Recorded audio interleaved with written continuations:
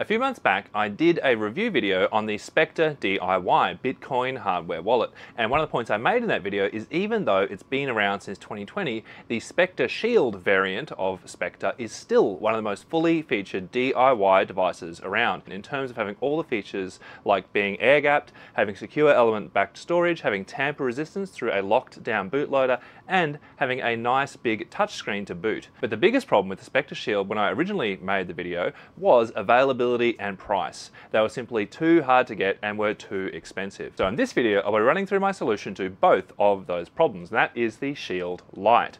I'll talk a little bit about the process that I went through to develop it, run through its basic functionality, how to put it all together, and I'll also run through how to add batteries to your Shield Lite unit. So let's get into it. And if you haven't already done so, hit subscribe, and that way you can stay in the loop for content I make to help you find your way in the crazy and often hostile environment that is cryptocurrency. Now, this is the original Specter Shield board. I actually ordered this one from the BTC Frankenstein store and used it in my previous video, and I believe that only about 100 of these were ever actually made. That said, all of the design documents for the Specter Shield have actually been on the Specter DIY GitHub since 2020. The challenge was that some of the parts and the bill of materials from 2020 are no longer available, so I did have to do a little bit of design work and make some substitutions, answer some of the engineering questions that PCBWay had along the way. After a few weeks of waiting, the first batch of Specter Shield boards arrived from PCBWay. Basically, I just had to add the battery to them to connect the QR scanner, plugged in the board, put in the Smartcard, turned it on, and it worked. Smartcard was successfully detected, the QR code scanning worked, and the battery charger charged correctly and did in fact charge the battery and didn't cause it all to catch fire and blow up. So that was fantastic. So I was really happy with this. Not only did I have the first working Specter Shield boards that had probably been made since 2020, but I'd also been able to validate all of the design documents that were on the Specter DIY GitHub. And one thing I'll mention while I'm at it is while I didn't really want to get into the business of running an e-commerce store, some of this DIY stuff can be difficult to get. So I've actually just thrown some of the original Specter Shield boards that I had fabricated on there that you can buy if you like, or if you're happy to order a couple of them, you can actually just jump onto PCBWay's shared project service, select PCB plus assembly, and order some yourself. But we needed to do something about price. And basically, there are actually a bunch of different aspects of this design that can be modified to cut the cost dramatically. And also, increasing the size of some of these tiny little components to make it much easier to assemble by hand. So I wanted to make sure that we could stick as closely as possible to the original form factor so that existing cases for the Specter Shield could be used with the Shield Lite with no or minimal modification. And I didn't really want to work with the free version of the Circuit Maker tools or fork out for Altium 365. So I decided to do all of the design work in KiCad, which is basically a free and open source electronic design tool, which means that anyone who wants to build on the work I've done on the Shield Lite, both now or in the future, can easily do so without having to buy any software. So basically, after recreating the schematics in KiCad and laying out the PCB, it was time to order some boards. It worked and was already a fraction of the price of the full-size Specter Shield board. I did a couple more refinements, both in terms of cost and quality of life. I sent a bunch of these boards out all around the world, and the reports from the beta testers have been fantastic, which has been really great to see. If we just compare these two boards side by side, you'll see firstly this one is much smaller. The components on it are all much larger, and all of the components on this one are on a single side of the board, making it much cheaper and easier to get assembled if you want to do a Shield Lite. And I basically ordered a bunch of these that I put on my little store, or just like with the original Specter Shield board, you can actually just order the PCB plus assembly directly from PCBWay, delivered to your door. And the final option, particularly with the Shield Lite, is assembling it all by hand. So enough design talk, let's start assembling something. So the most basic piece of functionality that you get with the Shield Lite is the smart card reader with this little interface I see just here.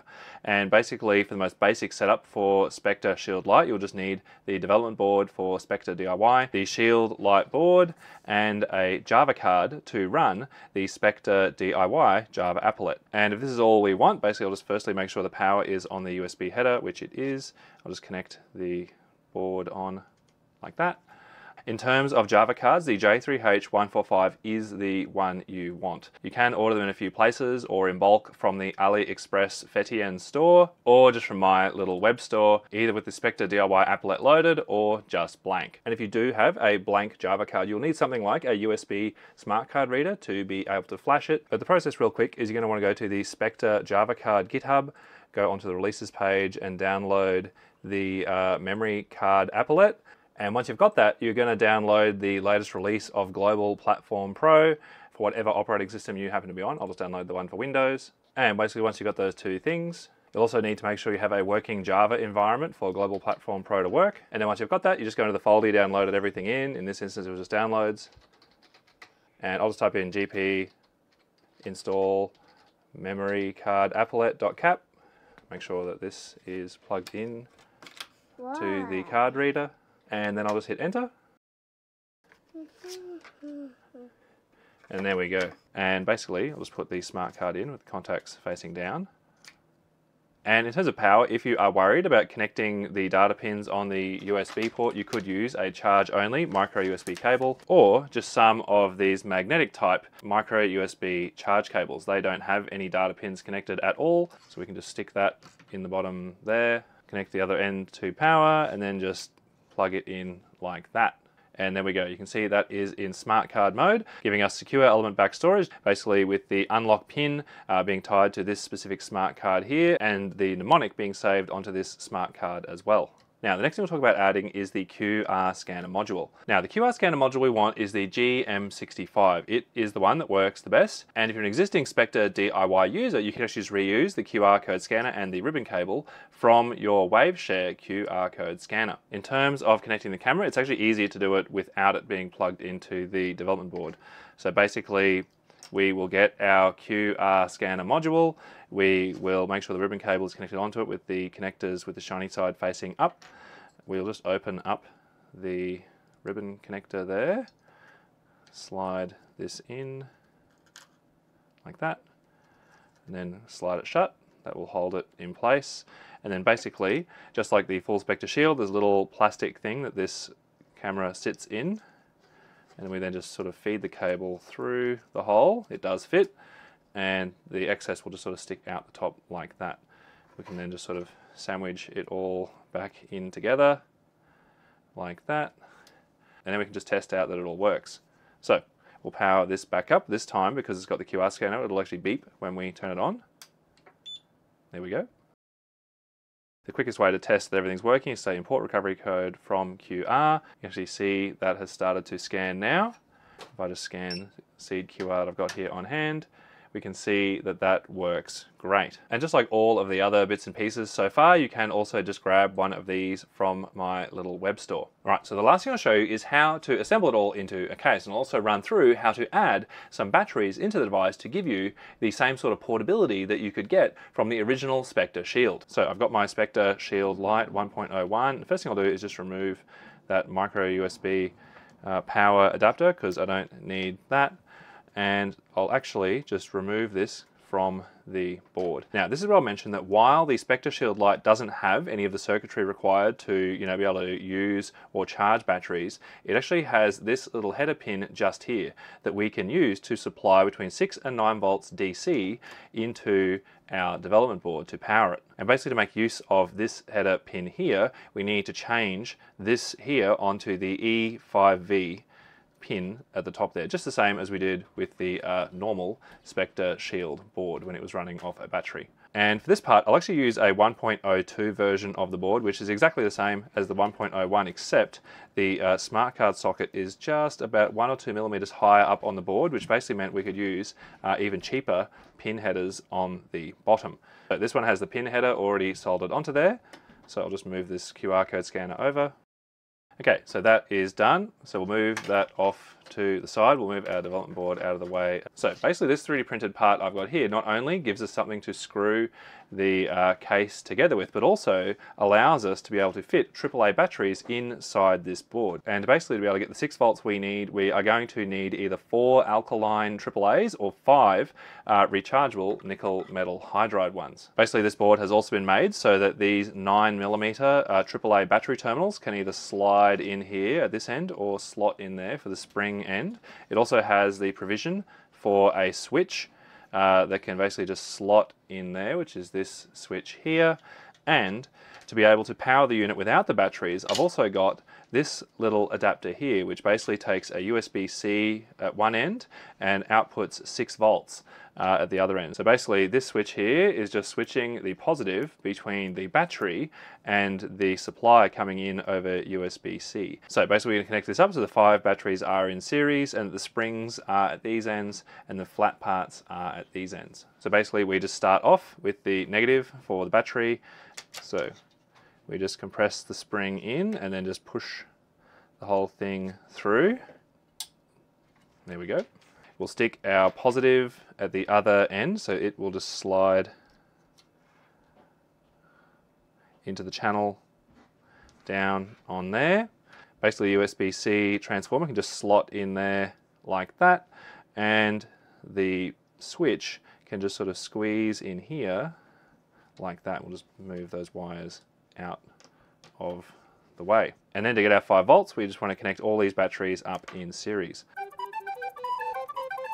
Once we've got all of those springs in, basically we can actually put this onto this board. Before we do that, we'll just put these spacers on there. These 2 pieces aren't strictly necessary, but they do help everything to give your self-tapping screws something to bite into. So these are just little silicon cables, so they're just a bit of a mess all over the place. So what I'm going to do is just basically hold them out of the way, because basically what we wanted to make sure is that our pins can go into these pin headers here and that the camera can seat into this space in here. It has to sit flush into there. It can't be having any cables or anything squashed underneath. It won't fit. So basically what we'll do is just put this pin header through there. Just because the way I've done that won't be easy to feed it through after correctly. Line up all of our pins and make sure the camera is seated correctly and then just squish it down. And is that camera in? Not quite. Hang on, we'll just make sure that's, there we go. Nice and flat all the way in. And now that this has been squished down, we can much more easily feed these cables into some of the little channels that are on the board. And I'll just move that off slightly to squeeze those ones in there, squish back down. And there's plenty of real estate under there to sort of shove some of this excess in as well. We'll just roll this extra cable up in under there. It fits just nicely, and I'll plug this on, making sure that the positive is this right hand terminal here. So I'll just plug on the power just like that. And if we just want to test that out, basically I can just connect a USB-C plug into there. I can hear it beep and see it turn on, which is good. And if I switch that, it'll then turn it off because that's putting it into battery mode, but there's no batteries in there. And I could, likewise, I can also get my batteries and just stick my 5 AAAs in there. It is a bit of a snug fit just here, but they do fit. 5, you can hear that beep as I put the last battery in. So there we go. And look, I'll just switch that off and then just put this whole thing into a case. So I've actually got a translucent version of the case here so we can see what is going on as it all goes in. So I'll just tuck that ribbon cable back up in there, just shove those little silicon spaghetti back in there. Basically, I'll just put it in like this, just shove these under there before we slide it in.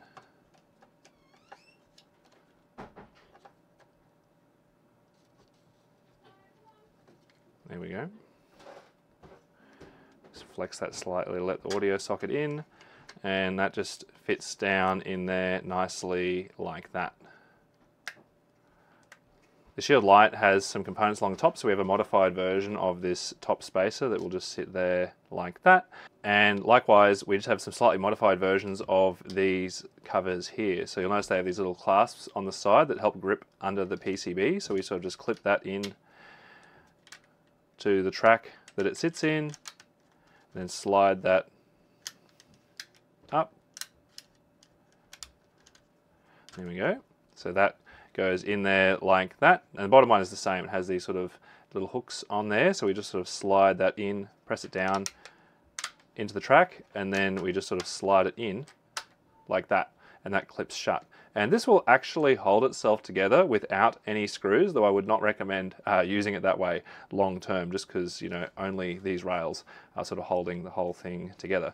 So now that it's in its case, I can just plug that in there and use it with a USB-C connector, power only, so don't have to worry about data. And I'll just put this smart card back in just to show that that works. I can also just turn it on, and that is now running just off the AAAs. There we go, it's running, it's detected the smart card, and that is good to go. And if we put that side by side with a full Specter Shield board, we can see that the form factor is basically the same, though obviously there's no power button on the Shield Lite, and this one has a switch. And the other thing you'll notice is the battery level reading for the full Shield board is not there on the Shield Lite. It's just running the batteries until they go flat. And the only other difference is the orientation of the USB ports on the bottom, with the data port obviously not moving because that's part of the development board. But in the Shield Lite, I had to orientate it sideways just because there was no other way to sort of fit both the batteries and the USB-C power adapter in there. And the other thing that's worth being really clear about is this example I've showed you doesn't have any ability to charge the AAA batteries. Though the 3D printed case does make it really easy just to clip the bottom part of the back off. You don't actually need to screw it on. So, you know, swapping them over manually is no problem. And if all of this seems like way too much effort, you want something to just plug and play, but also want the convenience of built-in batteries as opposed to using, like, you know, just a power pack or something like that, then perhaps the original Specter Shield board is for you. And for this Shield Lite running on the AAAs with the power switch, USB-C power adapter, smart cards, case, and everything, you know, by my estimation, definitely very doable for around 125 to 150 bucks. Definitely more expensive than DIY options like Jade, but still very competitive when you compare to other retail hardware devices, whether it's, you know, the Keystone, Coldcard Q, or Foundation Passport, that will generally go for between 150 and 200 USD. So that is the Specter Shield Lite, and I'm really happy with how it came out, being able to bring you most of the powerful functionality of the Specter Shield, coming in at a price point that is cheaper than the original Specter DIY if you made it using the Waveshare QR code scanner, making the powerful and unique features that Specter offers available to a much wider audience. The other thing I'll say in terms of getting your hands on Specter or Specter Shield Lite hardware is that in addition to my little web store that I've been spruiking throughout the video, you can also get it on the BTC Frankenstein store, particularly good if you are in Germany or in Europe generally. And my hope is that by sort of optimizing the design for low-cost, short-run production, where people just order, you know, 5 to 10 of them at a time off PCBWay, it should make it much easier for someone who might want to set up a local store wherever they happen to be in the world, or to be able to, you know, sell these at conferences, local meetups, or whatever. You know, all of the infrastructure is there to be able to produce these and distribute them in a very distributed way, fabricating them wherever you like, or even assembling them by hand. This may find its way into the official Specter DIY repository, but for the time being, you can find everything that I referred to in this video, schematics, documentation, part numbers, assembly instructions, and so on my fork of the Specter DIY GitHub. Other than that, if you have any experiences with Specter DIY, any questions about the DIY project in general, you can definitely leave a reply in the comments. And I'd also encourage you to jump into the Specter DIY Telegram group if you're someone who's wanting to have a go at this or have any questions that you might want to ask of other members in the Specter community. Other than that, stay safe. Thanks for watching, I hope that was helpful. Hit like if you think that other people would find this video useful, and hit subscribe if you'd like to be kept in the loop about future content I make that helps people stay safe in the crypto space and to recover if they get into trouble. If you have any questions about this video or a topic that you'd like me to cover, just leave a reply.